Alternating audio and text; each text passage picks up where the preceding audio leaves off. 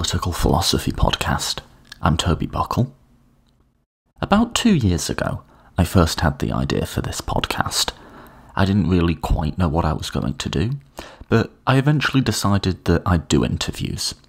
People wouldn't, I figured, be particularly interested in me just talking about political philosophy for any extended length of time. I didn't really know how to go about this, but I made a list of people who I thought might be interesting, and reached out to them. I was quite honest. I said I didn't know how successful it would be, or if anyone would be into it, but nonetheless, I was very interested in their work, and would love it if they could come on. Some of the people, such as Michael Frieden, I knew before I reached out to them, and then I just reached out to a selection of political philosophers. To somewhat my surprise, many of them agreed. Academics, I found, are wonderfully generous with their time. They will take an hour or two to do a call with you about their specific knowledge areas, out of nothing more than a passion for them and a desire for more people in the world to have knowledge. It's incredible, really. So I had this bunch of people. I recorded my first 6 or 7 interviews altogether, and it didn't quite feel real until I realised I had a couple of days in which suddenly I would be discussing all these very deep and complicated issues with these incredibly impressive people. And I remember feeling absolutely terrified. And honestly, those first 2 days are a complete blur. It was a proverbial roller coaster of emotions. I've lost track of all the details and exactly which order I recorded my first few interviews in. It was all very fast-paced, 2 or 3 a day though. What I do remember very clearly though is the moment it clicked and I was like, yeah, okay, this makes sense as a thing for me to do. And that's when I finished my first interview with Professor Cécile Fabre. I just, looking back on it now, there's all sorts of problems. I hadn't got the hang of doing the introductions yet. I hadn't found my narrative voice, as podcasters sometimes call it. But it just felt right. It was a wonderful back and forth that I still think totally stands up when I go back and re-listen to it. And I made the first half of that conversation my premiere of the podcast. The episode is called Sex Work, Organ Sales and Intuition, by the way. But yeah, I put that out there, and the rest, as they say, is history. It's been a year and a half later. The podcast has developed a following. We have thousands of people who tune in. We even have a small number of people who voluntarily fund the enterprise on Patreon, which I'm very grateful for, by the way. And so now that this podcast is everything I could have hoped it to be, and more, I even went and did some solo episodes, and people, again, somewhat to my shock, were genuinely interested in hearing me talk about, political philosophy and political theory solo. But we've still stayed mostly focused on interviews. And so now that we have got it to the point where it's everything I could have possibly hoped it would be, it was a nice completing of the circle to have Professor Fabre back on to discuss her latest book, Economic Statecraft.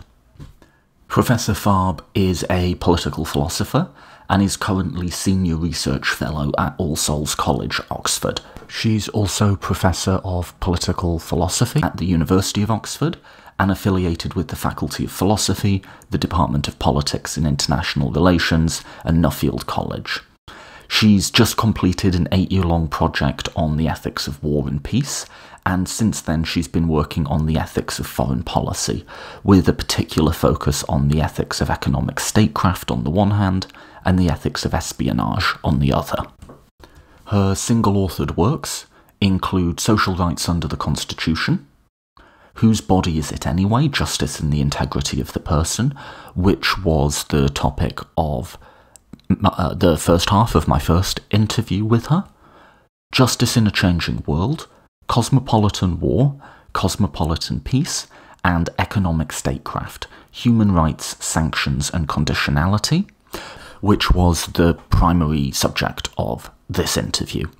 This is going to be a two-part series, even with the proviso that I'm leaning towards longer episodes of an hour, maybe even a bit more than an hour in some cases.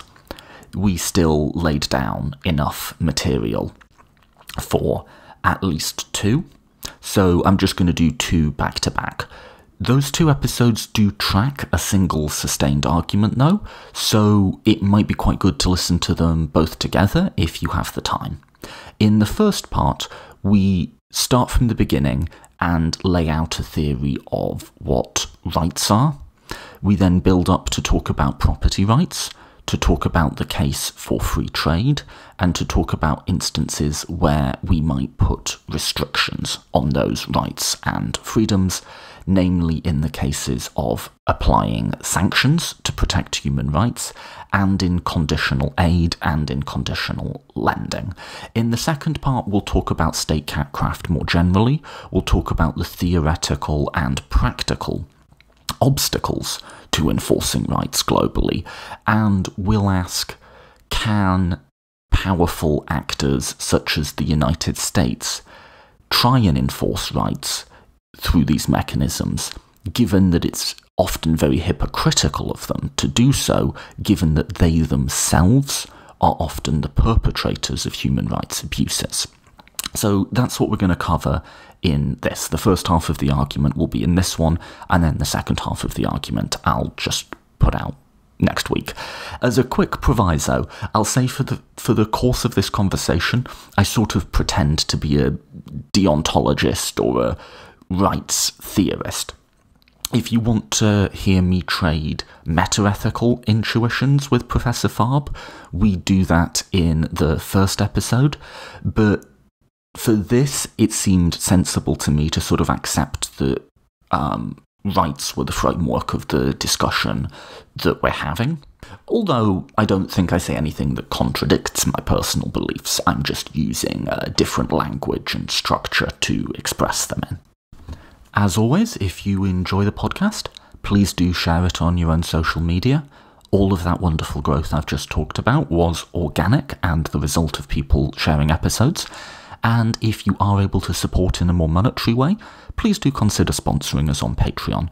I don't do any advertisements at all. I think big, deep, sustained conversations like this one are spoilt by being interrupted by advertisements, so all of the costs associated with the podcast are funded by listeners, which is amazing, so I'm very grateful for that.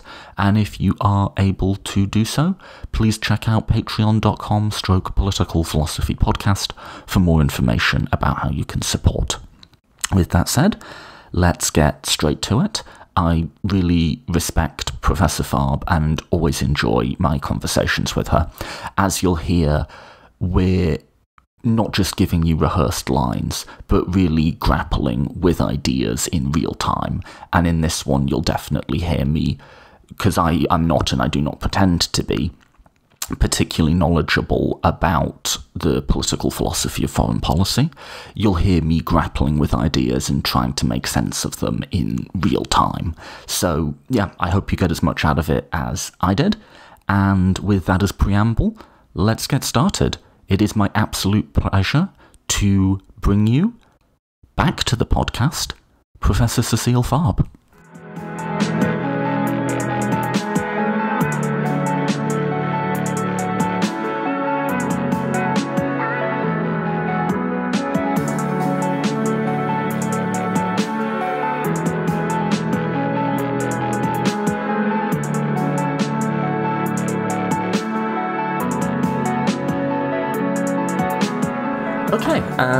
I am joined today by Professor Cécile Fabre. Professor, thanks so much for coming back on.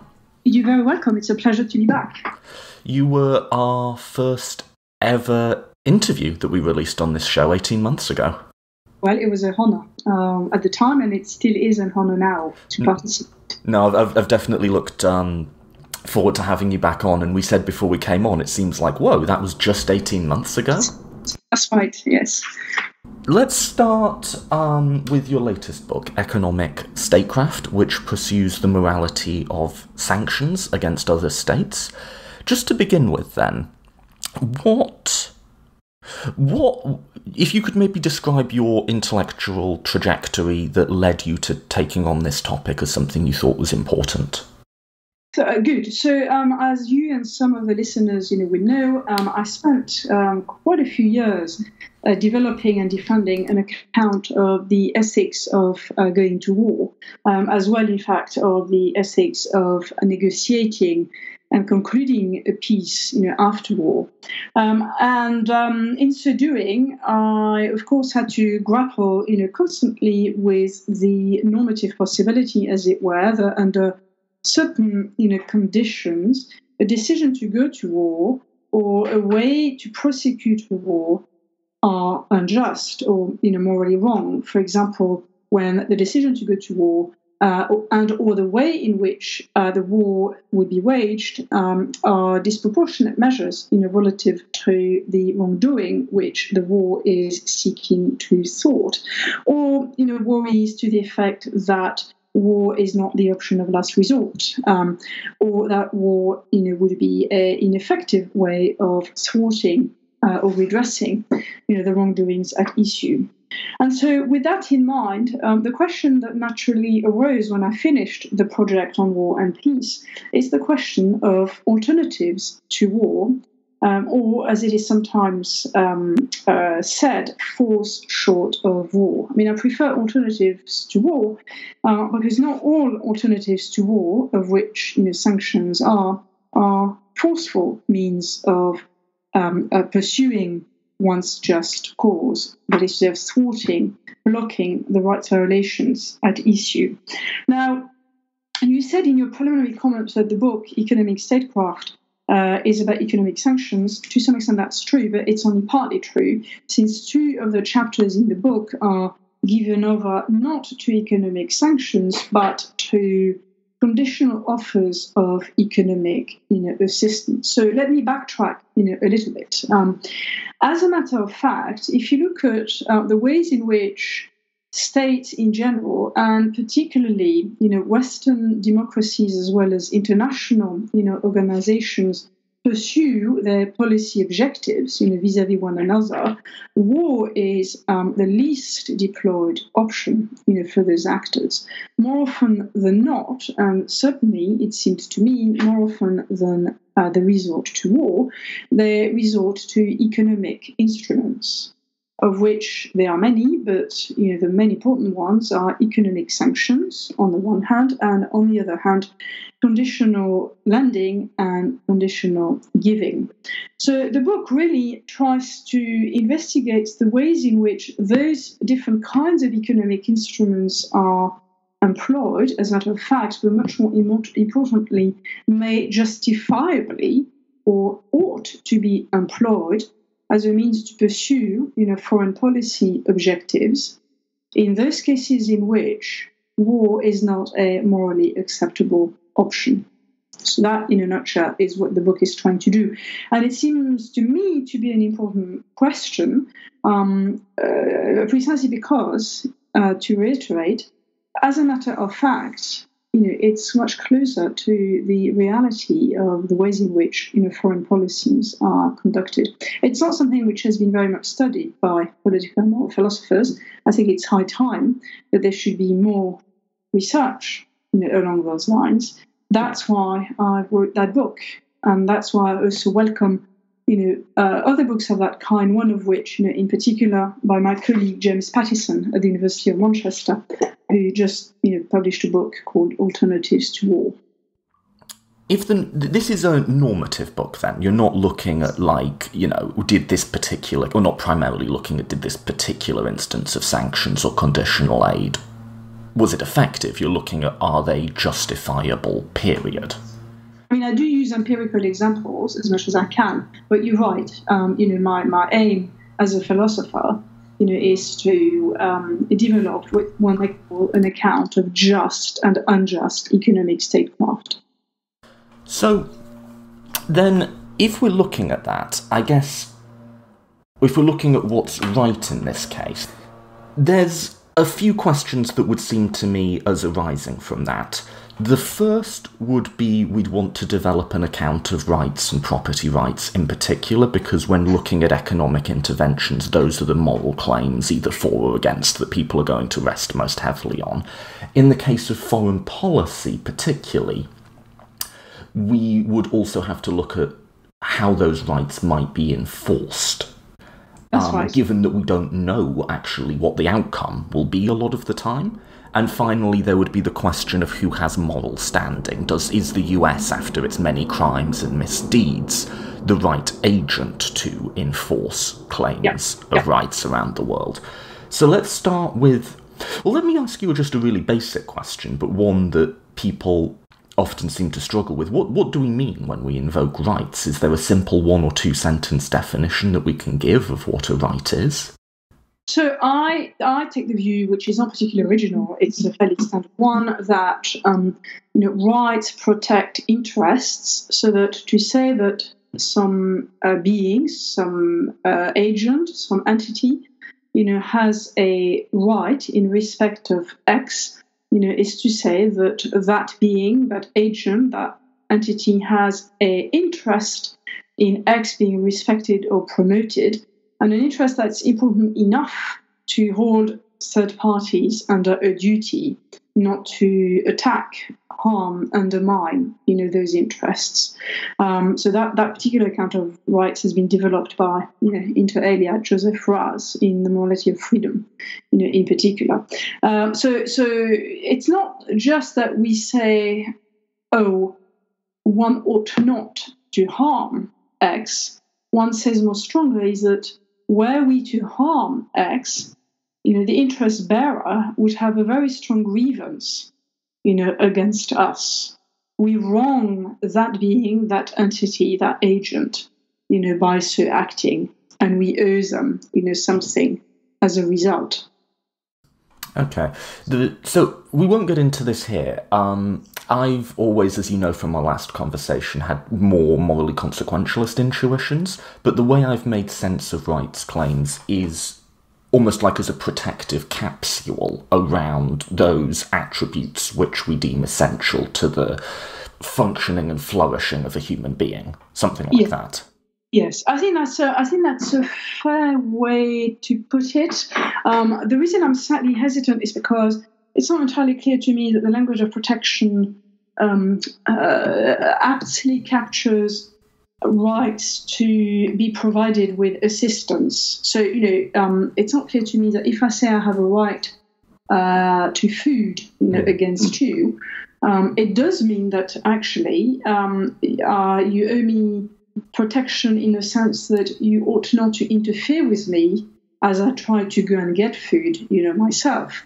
However, if we want to say more strongly that you owe it to me to give me food, the language of protection doesn't seem quite right, there. So the way I think about this is I say protection of attributes, not protection of persons. So there's the positive, negative rights distinction. But I would say in order to function and flourish, a human being needs food, right? I mean, that's actually just like one of the most, to literally sustain life, we need food, right? So if that's ineliminatable for us living a functioning and flourishing life, we want to put a protective capsule around that attribute and say people should have food if it can be provided to them. And then that protection can take the form of social convention, morality, legality, linguistics, so on and so forth. That's good. So that I'm with you, on that one. That's good.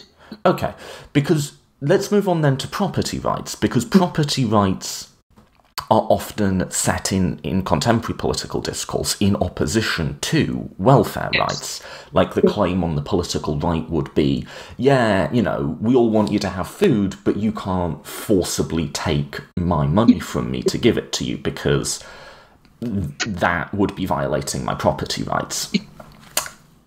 So this is important. So I agree that traditionally the two sets of rights, property and welfare, have been set in opposition to each other. They are in opposition to each other, in the sense that, on my view, and it's a view which I've tried to defend in much earlier work, my property rights over my money, to put it simplistically, stop, at your right, to assistance, where the best way, for me to provide you with assistance is to give you money.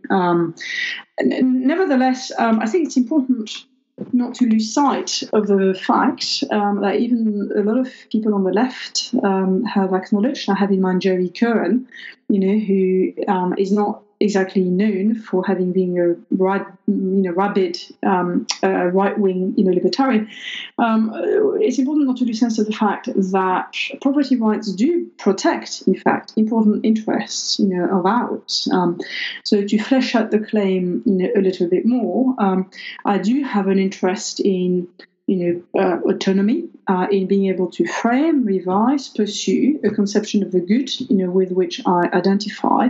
Now, it seems to me that I cannot do so unless I have some control over some amount and some range of, material, resources, the kind of control which property rights, standardly confer, on agents. If I have to ask you for your permission, whenever I want to use any of the things which I do need to use in order to give up my life, then whatever autonomy I have, will be nugatory, will not be worthwhile, since every time I have to check in, with you. So it's in that sense that I think that, property rights are important. I try to make sense of, I try to explain why along those lines, in the book. But as I also make it very clear, those rights are only pro tanto rights. So not only, as I've just said, are they limited or constrained, by your right, to material, assistance, but in addition, I can forfeit my property rights, over, my resources. So if I use those resources in a wrongful way, then we might argue that I don't have a right to control my resources in this particular way. That's a constraint on my property rights. By analogy, you have a right to bodily autonomy, but that would be forfeited if you go around assaulting people or something. That's exactly right. And finally, we might also argue that my property rights might be defeated by weightier considerations. So one of the most famous examples is Joel Feinberg's example of the cabin in the blizzard. So I'm lost in a blizzard. I will die unless I find a shelter very soon. And lo and behold, I stumble upon your shelter, but it's locked. So the only way I can get in is to break the lock, which I do, and I then consume, the bread and the firewood that I find there. And on Feinberg's view, I have an overriding justification for infringing your property rights, over the cabin, the food, the lock, and the firewood. So these are the different ways in which property rights can be limited, but however limited they are, they nevertheless remain important. So that's my main, theoretical, reason for framing them in this way, in the book, rather defending them in the book in this way. And the log cabin situation is just the situation we are in society writ large, in that even just within our own states, there are people who are starving, and there are people who are in need of assistance and of shelter. And there's huge concentrations of capital that could accommodate that. So that is, it's not one of these complete hypothetical things that only philosophers think about. That is just the situation we're all in. I agree. Now, I completely agree with you. The cabin example I find problematic because, unlike Feinberg, I don't think that this is a case where I have a weightier reason, or a case where there is a overriding consideration which justifies, in the form of my need for survival, which justifies my infringing, your right. I mean, I think this is a case where actually if you were on the scene, you would be under a duty to give me access, to your cabin. So that, to my mind, is more of a case where you would act wrongly by refusing, to help me. So I want to say in this particular case that with you absent, from the scene, or with you present but refusing to let me in, when I do break in and when I do use the resources, in question, I do not wrong you. You do not have a grievance, against me. These are the resources which you ought to have given to me, in the first instance. Now, this is different from cases where you would not be wronging me by refusing to help me, but I may nevertheless proceed on the understanding that because by refusing to help me, you would not be wronging me, I owe you something once I have completed, the action. So let me give you an example. And I mean, this is a point that matters in the book because I try to show that, there are cases where there might be a justification for infringing, on property rights, cases in which the property rights holder is not guilty of a wrongdoing by refusing to help, but when nevertheless we may proceed and ride roughshod, over their rights. So, the example to illustrate the point in the cabin type, setting, would be one where if I were to go into the cabin, I would have to step over you. Suppose that you are there, you are lying there, you're not in any danger, but the only way for me to get in is, to step over you in such a way that I would inflict some harm, on you. Now, we can imagine a situation where you are not under a duty yourself to allow yourself to incur that harm. Nevertheless, I therefore wrong you by so acting, but my need is such, that I'm morally justified, in so doing. So one way, to frame the distinction is to say, well, look, there are cases where when I harm you, I violate your right. I'm under a duty not to act in such a way. There are cases where I harm you. I do not violate, your right, nor do I infringe it. You simply did not have that right in the first instance. And then there are cases where you retain the right, but I nevertheless have an overriding justification for acting in this way. Does that make sense? Yeah, it does. So, I think just in terms of, to get back to absolute basics though, yes. Although you've acknowledged a number of constraints on property rights and instances in which they might not be operative, yes. There is at the heart of your work a justification for them as a good thing. But I want to just separate out your justification for them from...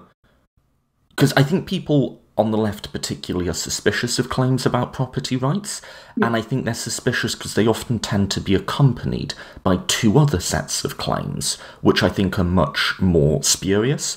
The first is claims about desert and what people deserve, and that people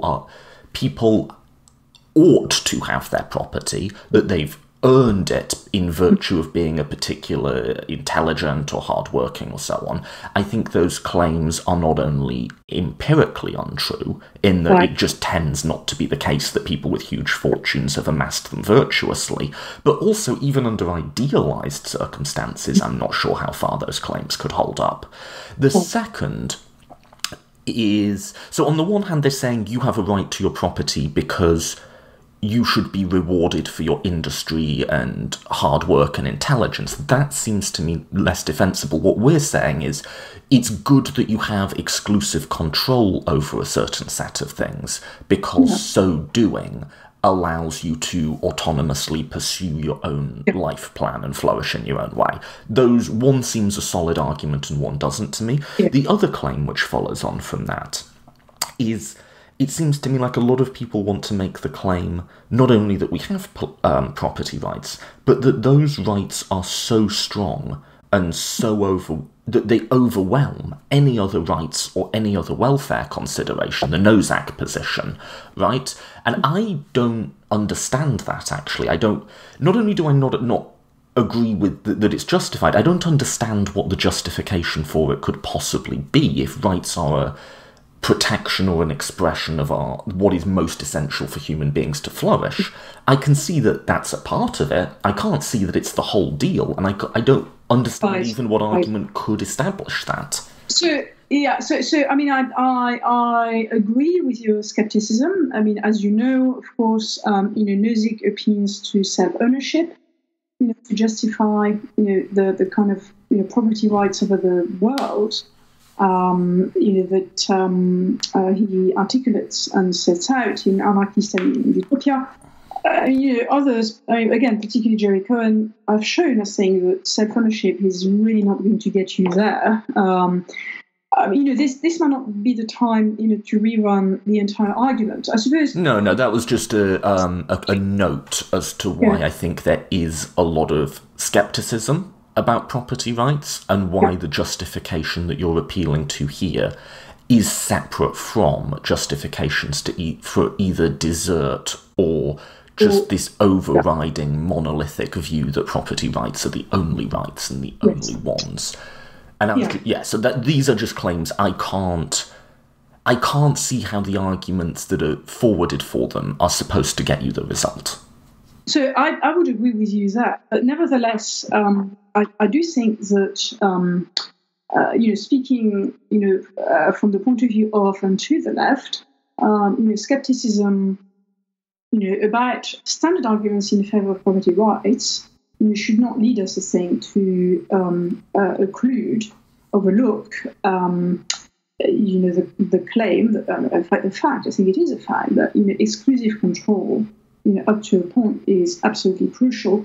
So, I mean, that's to autonomy. Now, that's in my normative or theoretical justification for starting with property rights, in the book. But I have another one, which is a practical, well, not so much practical, but strategic, reason, which is that it's both harder, but I think also more interesting to try and justify, the practice of imposing, economic sanctions, if you start, with the assumption that property rights are important, than if you don't. And that's because even though economic sanctions are generally targeted at, in the context of economic statecraft, at state actors, they do operate quite often against private, economic actors who will be very quick, to say that, economic sanctions impede, undermine, violate their right freely, to trade with whomever, they wish.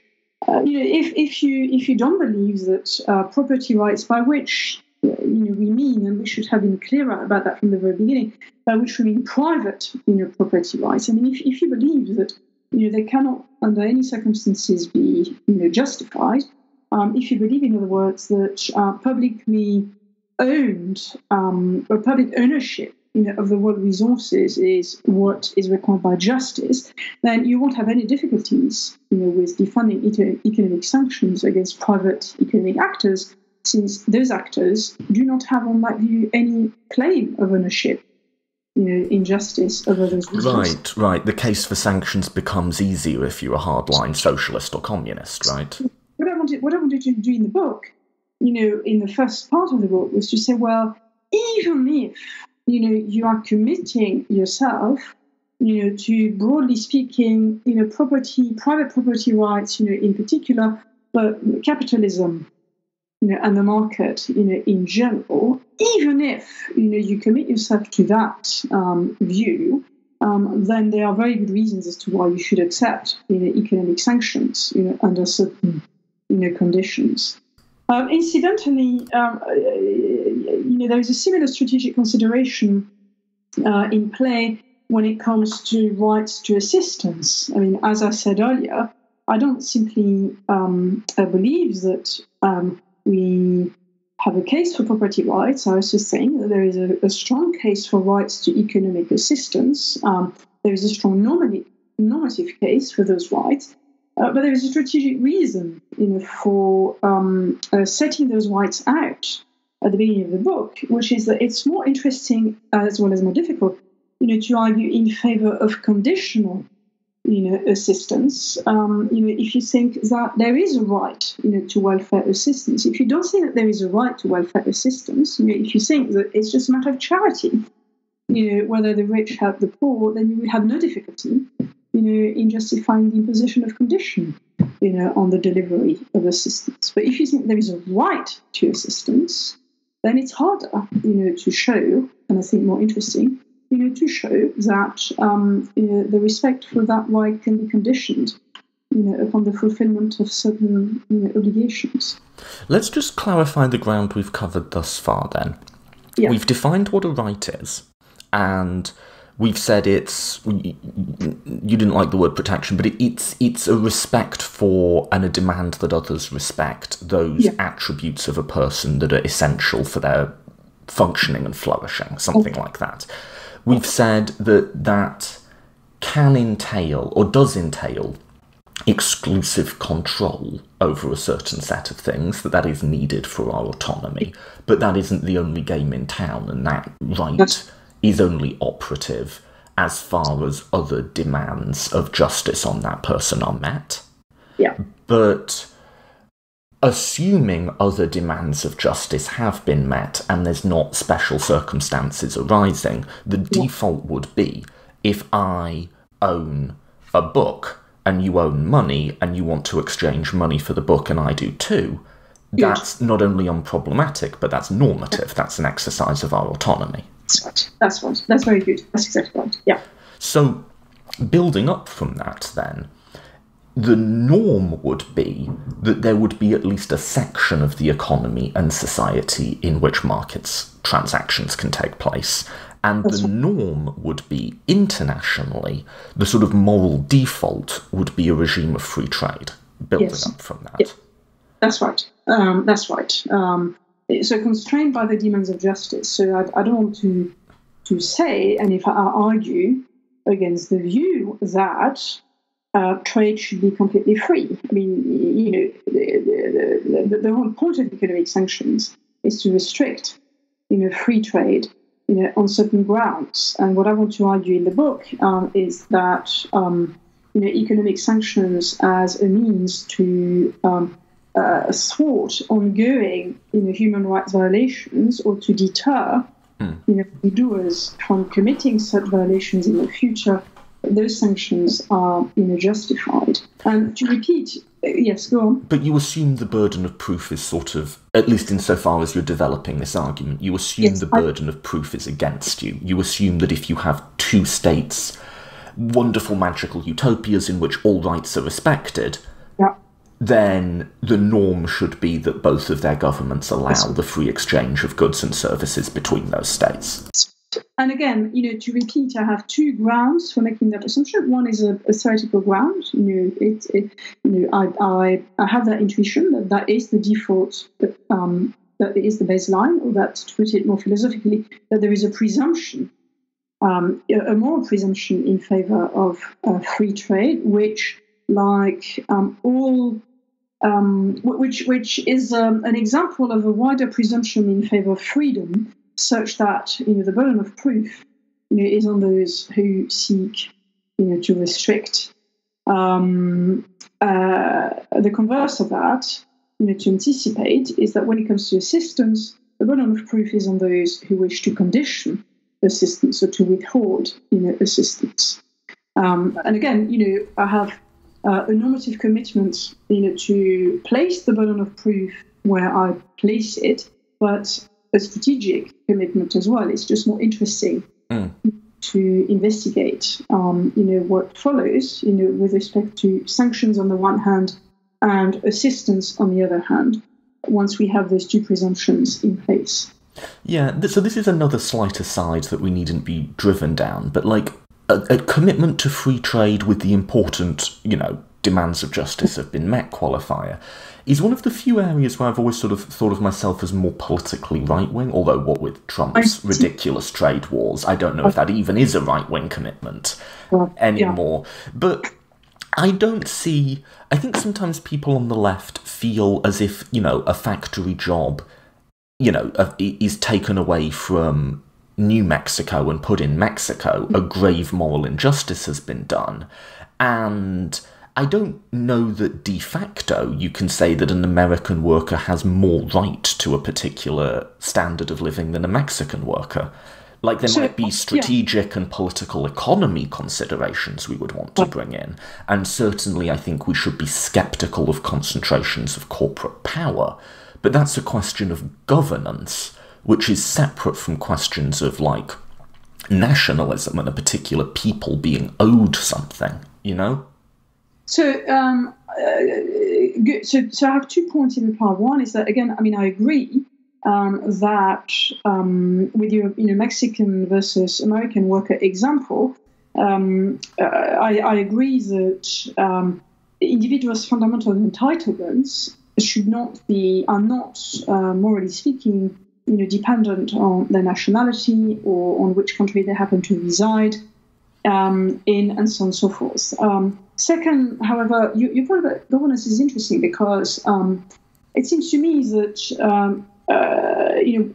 worries about concentration of corporate power, or worries about the strategic payoff of articulating the cosmopolitan view, or rather the nationalist view, are not just practical governance worries. They are underpinned by normative commitments, about, in particular, the relative weight, to be given to strategic, practical effectiveness considerations, as against deeper, moral considerations such as, the ego status of the Mexican worker and the American worker. Does that make sense to you, what I've just said? So, maybe not, actually.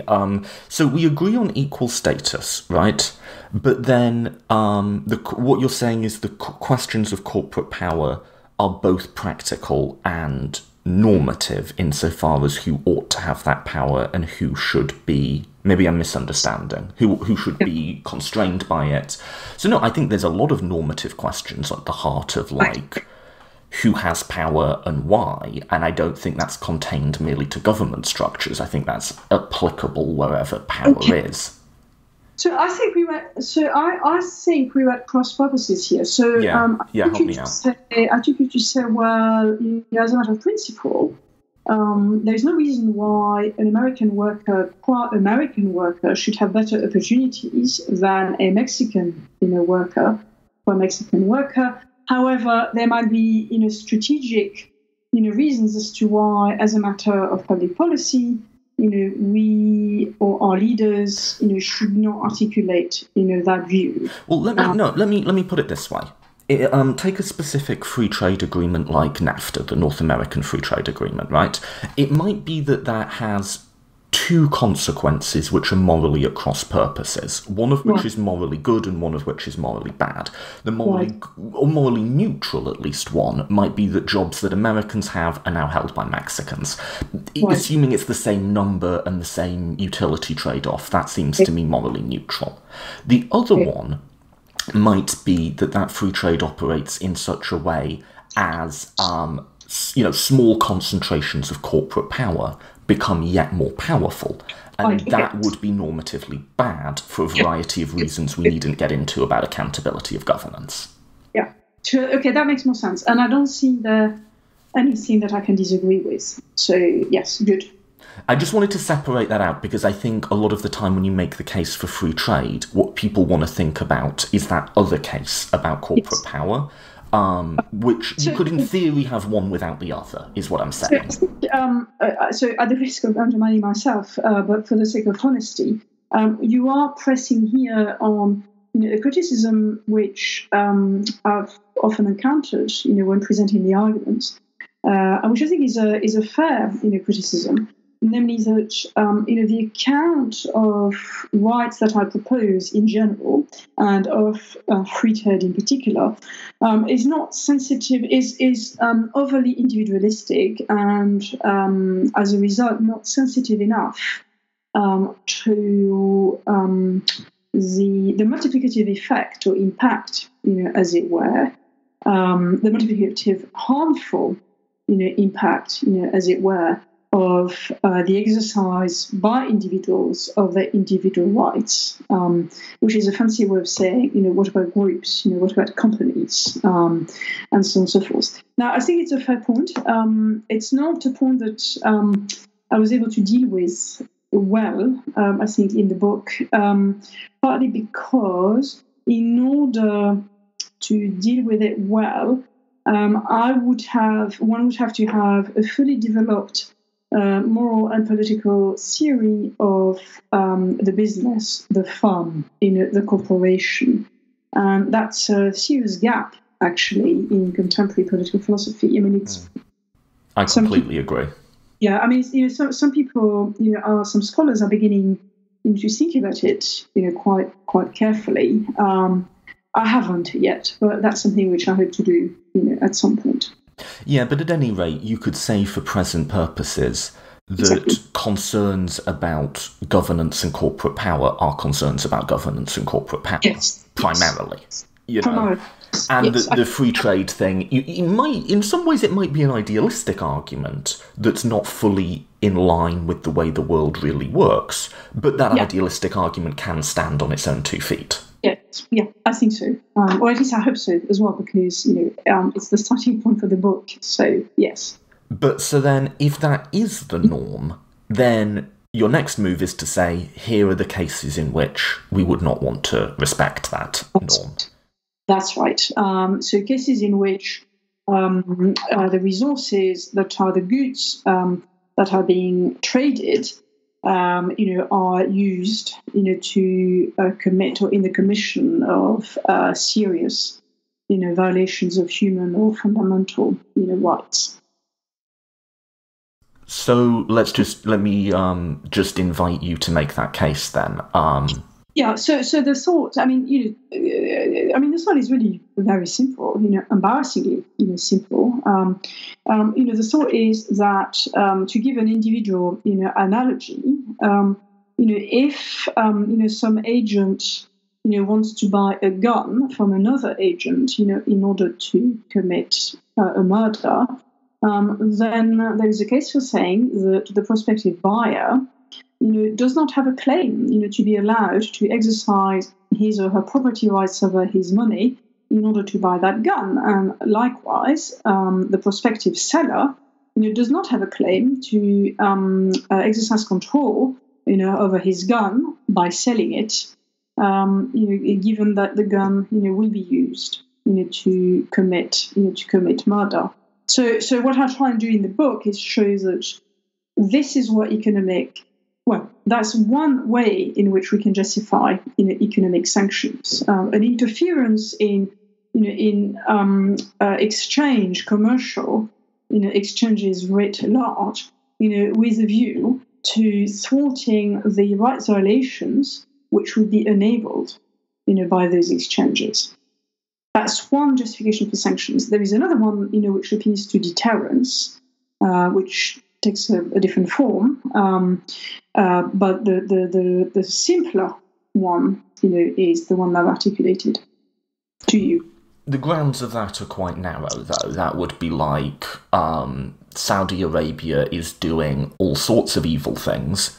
Their capacity to do those evil things will be greater if they have more military aircraft. Yeah. Therefore, if you are producing and selling military aircraft, although Western governments never seem to do this, I then would be justified in restricting your freedom to sell those military aircraft.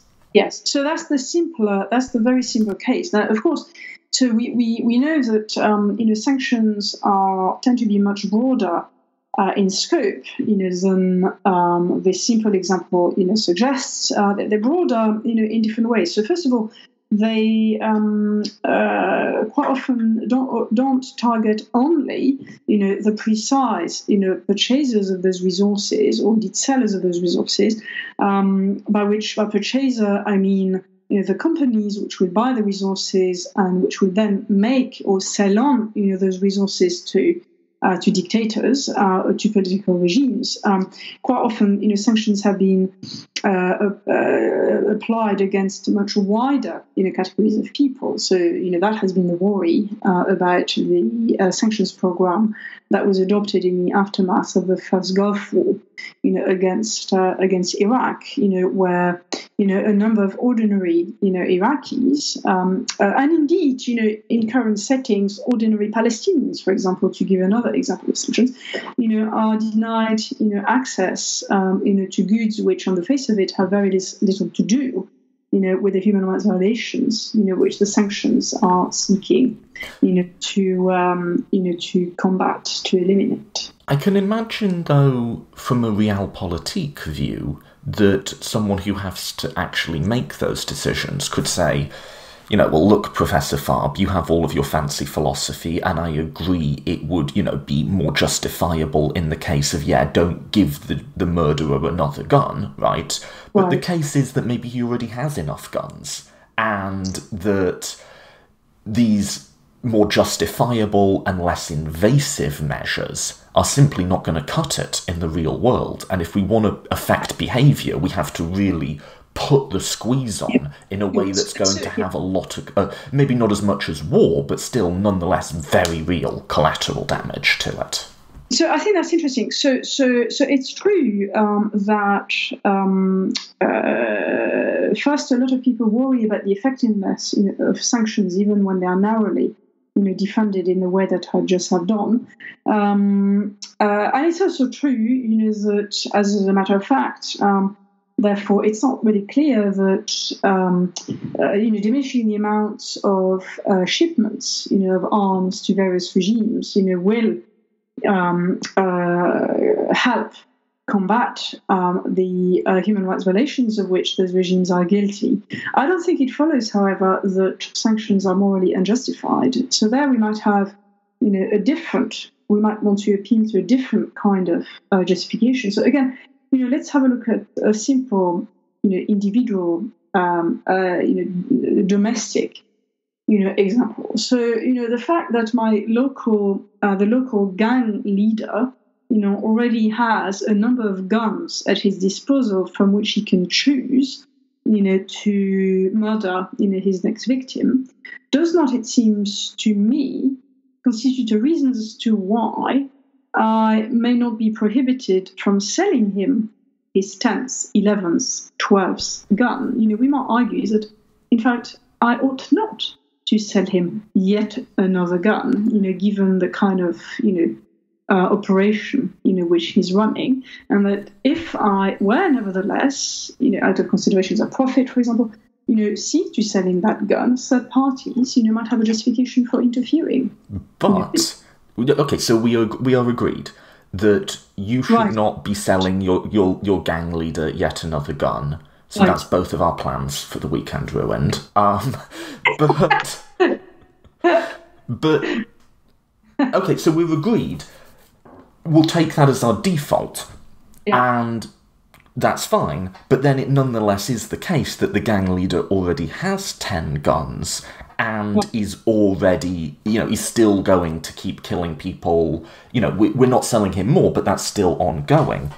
The question would be then, if we can't apprehend that gang leader, would it then be justified to go and restrict the businesses that give him protection money and harm innocent bystanders as an instrumental way of bringing him to justice, accepting that we can't give him more guns? That's good. Yeah, that's good. So in this, that's good. So in those cases in which the fact that we make it difficult or impossible for him to procure more guns will not impede him in his unjust, endeavor, killing, his opponents. That fact should lead us to think about other means which we may justifiably employ, to stop him.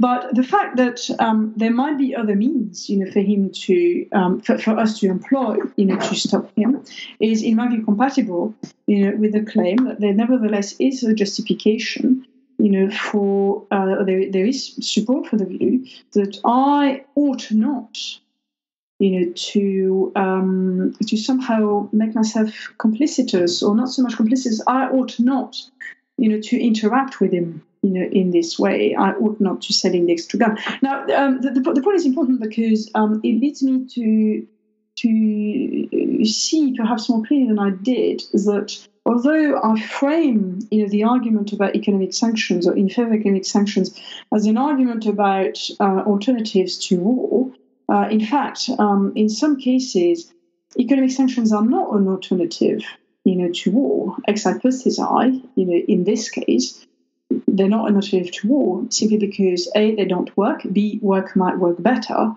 But the fact that they are not an alternative to war, for the reasons just given, is not enough, to ground a prohibition on sanctions. Does that make sense?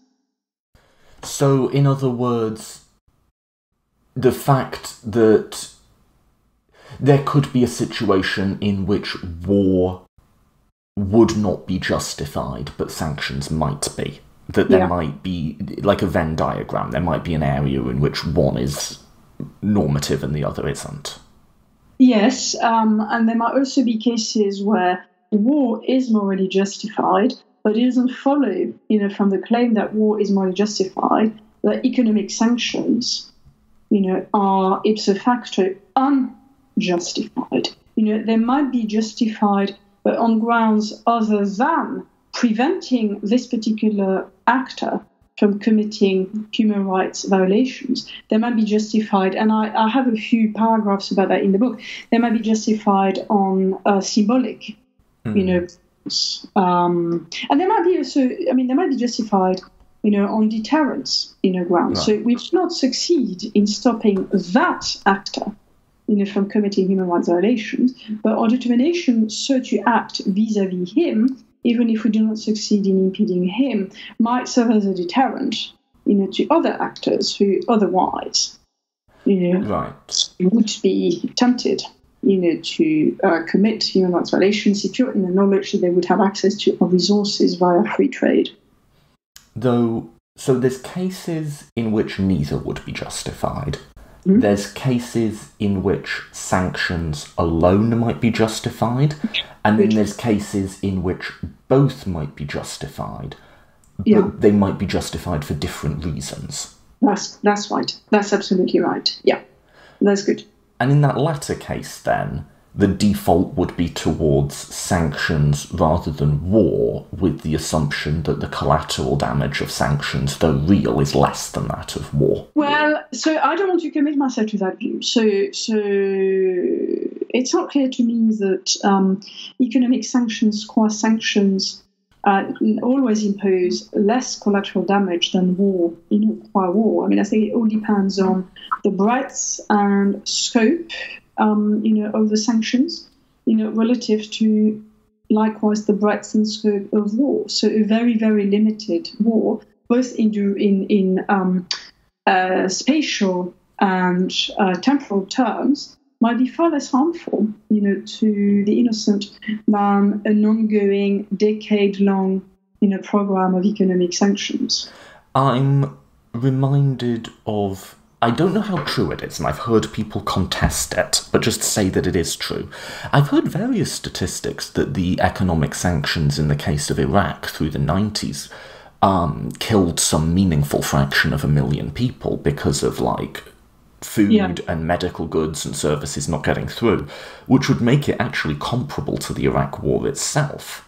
And, if you think of the Panama invasion in the early 90s, I think killed about 2,000 people, which is orders of magnitude lower. So that point makes sense. I was perhaps too fast to say that. Yeah, I think that's a bit too fast. And also, I'm trying to remember the figure there with respect to Iraq. But for a number of years, the number that was quoted was, I think, something like 500,000 children died as a result of the sanctions. So there's a really famous moment with Madeleine Albright, the then Secretary of State, where someone says to her, and it was only ever meant as a hypothetical, they say, if 500,000 children were killed, would it be worth it?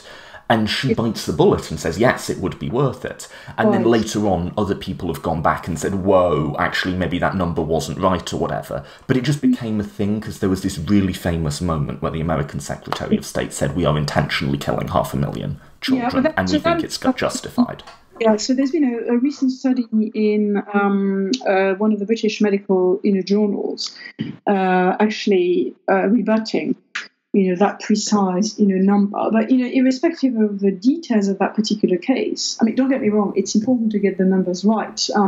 But, my focus here is on, the claim that's very often made, or sometimes made, that economic sanctions are a justified alternative to war on the grounds that they are less harmful, to innocent people than war is. And all I want to say is that it's not necessarily true, in principle. So in that case where both are justified, then you'd have to look. It wouldn't be my sort of crass, morally consequentialist case of war kills more people, because that might not be true. It would be, what are the justifications for both of those sets of actions, and which are more compelling? How would you think about that then, when both become on the table? So it depends on what you mean by justification. I want to draw a distinction between having a justification for embarking on a particular course of action, on the one hand, and on the other hand, there being constraining conditions, on my permissible pursuit of that course of action. So I might have a justification for attempting to kill my attacker, in self-defense. The justification takes the form: he attacks me without warrant. That gives me a moral reason, a justification, for trying to kill him in return. That's different from saying that I am morally justified, all things considered, in killing him in self-defense only if certain conditions are met. And one of the important conditions is a proportionality in a condition. So it's not clear to me that if I can defend myself from him only in such a way that 5,000 people would die as a result, I don't think I can, all things considered, defend my life, in this particular case. By parity of reasoning, when we compare, war and other measures, we have to look not just at the justification, the primary reason, if you will, for going to war, and or for employing those other measures. We have to look at how those two courses of action fare, under those constraining conditions. And so with respect to war on the one hand and economic sanctions on the other hand, proportionality is an important, consideration. To illustrate, if, a particular war, would result in, say, 2,000 civilians, dying, whereas economic sanctions against the same regime, would occasion the death of 20,000, civilians. Well, then, we have a potent reason, to go to war, as opposed to resort to economic sanctions. Okay, so we've discussed the case for property rights as a default once the demands of justice are met, and we've discussed instances in which we might infringe on those rights for another good, i.e. sanctions. But then there's the converse of that, which is we might be in a case of justly providing somebody assistance, but then make that conditional on some sort of other behaviour. Could you talk us through that argument? Good. So the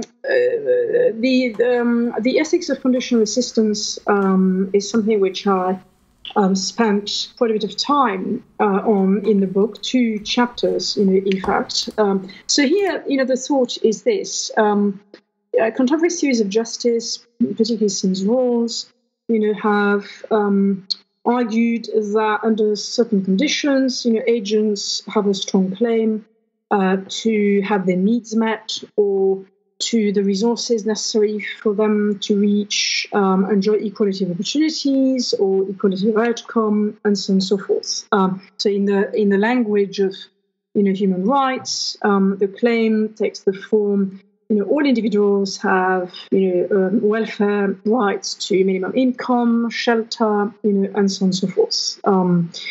And what I'm interested in is, whether or not it is morally permissible for those actors who are deemed under a duty to provide assistance to make the delivery of assistance conditional, upon the beneficiary, meeting certain conditions. And again, when we talk about economic statecraft, I think it's an important question, if only because, as we all know, states and international institutions resort to those measures all the time. So, for example, a state might say, in fact, some states have said to another regime, if you do not rescind your homophobic legislation, we will discontinue the aid that we have started providing you. Or they will say, we will give you material assistance, but only if you use it to this or that end. Only if, for example, you embark on the liberalization of your essential services, or only if you use it for primary school programs. It's not a topic which political philosophers have talked about very much at all. I'm not entirely sure why. I think it's an interesting topic in its own right as a philosopher, and not just because it's an important part of how international politics functions. And one of the reasons why, well, there are two reasons why I find it interesting. One is that it's very easy to assume from a strong commitment to distributive justice that its constitutive duties are unconditional, and I want to show that they are not, in fact. Second, there is a distinction to be drawn as a matter of principle, and one that is ignored as well, I think, between providing assistance in the form of a gift on the one hand, or aid, and on the other hand, providing it in the form of a loan. These are very different, and I try to show in the book that conditions that we may justifiably attach to aid might not be the same as conditions that we may justifiably attach to giving a loan. What would be the distinction? Because I haven't thought about that question at all. Well, so suppose that you really need money. And suppose that I can give you some money, by which I mean I'm in a position, I have money at my disposal. However, if I were to give you for free, as it were, the money at my disposal, the cost would be very high to me. For example, I wouldn't be able to feed myself. Right. Now, most philosophers who write about duties of distributive justice say that those duties are subject to a no undue sacrifice, proviso. Think about Singer and his paper on affluence and morality. Right. So in this particular case, insofar as the cost of helping you would be very, very high, ex hypothesi to me, I'm not under a duty, we may argue, to give you the money. I suppose, however, that I can loan you, the money, so you will be able to repay me. Now, it's unclear to me that I'm not under a duty to loan you the money under those circumstances. In fact, we might want to argue that under some circumstances, I am under a duty to loan you the money in those cases in which the cost would not be so high to me, and would not be so high precisely because you would repay me the money, over a certain amount of time. So the moral distinction is because the burden is decreased. It makes it easier to clear the no undue burden hurdle. That's right. That's right. There might also be cases where I'm not under a duty to give you the money. I'm not even under a duty to loan you the money. I'm only permitted, to loan you the money. But then there is a further question to be asked as to whether or not I am justified in imposing conditions on my giving you the money, so loaning you the money. Some people might argue that, sure, I'm not obliged to give you the money, to loan you the money. I'm only permitted to do it. But if I decide, to give it to you, I am morally prohibited from making it conditional, making the loan conditional on you doing certain things. And I think there are interesting, questions to be explored, which we won't have the time to do in this interview. Between the duty to aid, the duty to loan, the permission to impose which kind of conditions and on which kind of assistance. That's relatively uncharted, territory. I mean, I would hope, one day to write, an article on this, which unhinges those questions from the specific context of economic statecraft, the context in which I address, them. But that's as far as I've got in the book.